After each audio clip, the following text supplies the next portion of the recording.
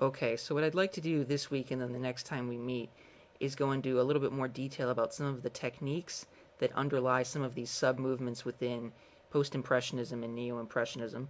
So this week we're looking at one of the earlier paintings from the French neo-impressionist Georges Seurat, and that is of course his very famous Bathers at Asnières.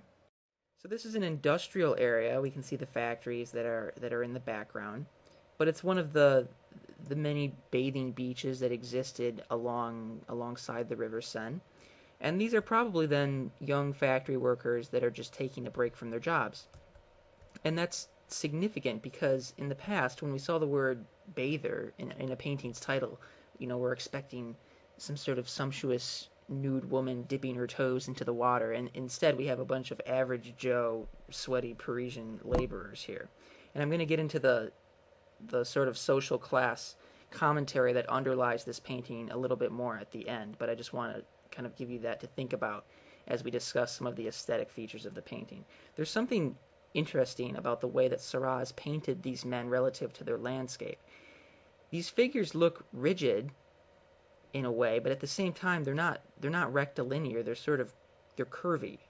And the geometry in general of most of the objects that we see in this painting, it looks a little bit too deliberately sketched out. Look at the roundedness of these caps. Here and here. And that sort of reflects this arched quality that Seurat has given each of these men. And in a way, it forms a kind of structural motif, so we see it here, and then we see it again here, that maybe gives some depth to the canvas.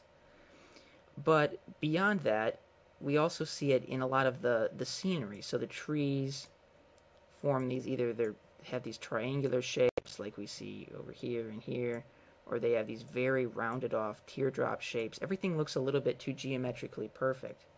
It's even, especially, look at this man here in the foreground. Look at how rounded his hips are. He almost looks like a woman, right, if you didn't look at his face.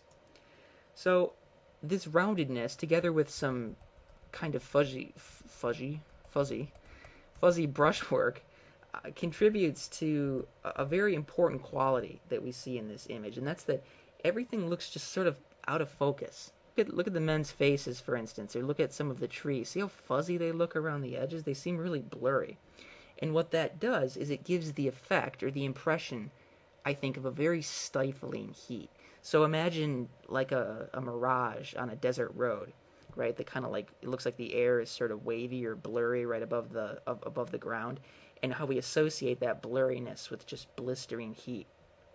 So what Seurat has done here, based on these kind of rounded off objects in this sort of blurry, fuzzy geometry that he gives all of these different objects, is that he's used this aesthetic technique to tell us that this is a very hot summer day. Okay, but there's something more that catches our eyes here, and I think that's the remarkable stillness and sort of the calm, the isolation that we see amongst these different figures. Relative to their landscapes, they each sort of seem to be absorbed with their own thoughts, okay? And they also seem very isolated from one another, particularly this guy in the middle here, right, who sort of forms the cynosure, the sort of focal point of the, I shouldn't say focal point, he forms sort of the centerpiece of the image, yet he seems very disconnected from everything around him. And what is it that gives this canvas that quality of sort of stillness or just absolute calm? What I think the answer is here is that it's the pointillist technique, and it's sort of very nascent stages of development. So I want to be clear, this is not, we usually associate Seurat with pointillism, right, the little pixelated dots, but this is not really an example of that. The technique that Seurat has used here, he described as balayé, or this sort of a swept technique, because that's how that translates. But the idea here in terms of optical theory and color theory is basically the same, and that in either the balayé or pointillism, the painter is applying pigments, or the flat crisscrossed brushstrokes in this case of complementary colors, in such a way that those different colors will additively mix, and when we see them from a distance and our eyes sort of put together the different colors to create a composite image. And what it does is it gives the artist a lot more control over the color tones that are used in his work. So even though this isn't an explicit example of pointillism, we can see how Seurat is sort of beginning to develop that method. And in fact, 3 years after he finished this, so this he finished painting this in 1884. I think he was only 24 when he finished painting this. 3 years later, in 1887, he actually added some little orange dots. I don't think you can see them here, but along in the grass here on the shore to kind of give it a more pointillist retouch, I guess you could say. Okay, so the last thing that I want to talk about here, and the thing that I always saw when I first looked at this painting, was what this guy here is doing.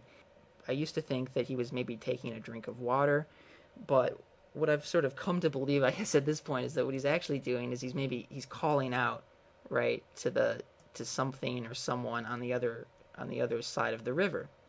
And what's interesting here that you might not know is that this land that we see over here is La Grangeade, okay, which is the really probably the more famous Seurat painting, the Sunday Afternoon on the Island of La Grangeade. And that's the very quintessentially pointillist painting by Seurat. So there's the possibility, as I mentioned at the beginning of this video, of a class commentary that underlies this image. We have the lower class kind of young factory worker calling out to the upper middle class bourgeois members of Parisian society that would have preferred to spend their leisure time on the much more fashionable island of La Grangeade. If you don't know what that painting is, or you want to learn more about that, I would encourage you to click on the link here and watch my more detailed analysis of that, and we talk a little bit more about pointillism in particular. Okay, so next time we meet, we're going to talk about Paul Signac, also a French artist, also a neo-impressionist, but instead of this pointillist technique, he develops a different sort of style called divisionism. So we'll see you then.